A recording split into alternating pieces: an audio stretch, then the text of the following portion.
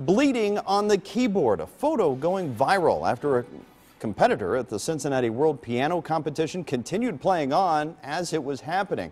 Blood coming from her fingers. That's right, 9 on your sides. John Genovese spoke with her tonight and joins us live with more. John. Well, this all happened on Tuesday during her performance. That woman says she has a special condition causing her fingers to bleed, and this isn't the first time it's happened.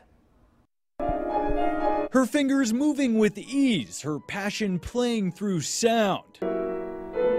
On Tuesday, Rui Urayama was representing Japan, performing a Bartok sonata at the Cincinnati World Piano Competition. Has a lot of really tough passage work, a lot of vertical kind of piano playing. But after her half-hour set, an organizer snapping this photo, the keys on the Steinway and Sons stained red with blood. If I hit the keyboard so hard, just started bleeding.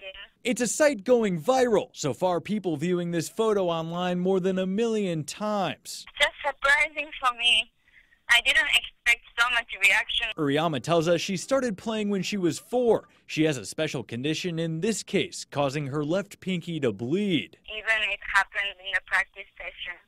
It's not the first time happened to me. I'm like, are you okay? She's like, yeah, I'm fine, it happens. Artistic director Awadajan Pratt says it's the first time he'd seen anything like it, forcing them to call in a technician. There was a good 20-minute break or so after that to make it presentable and playable again. It looked like a war zone, you know, the piano, like a battle scene. Urayama says there wasn't any, but still fellow competitors feeling her pain. We've all had bloody moments here and there, but that was very dramatic.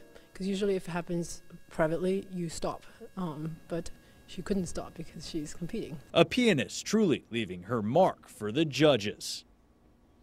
Now get this, Urayama says she was playing again a matter of hours after that happened. She got to the semifinals, but didn't make it through to the finals tomorrow. Right now she's back in Boston and right now planning for another competition in November. Craig?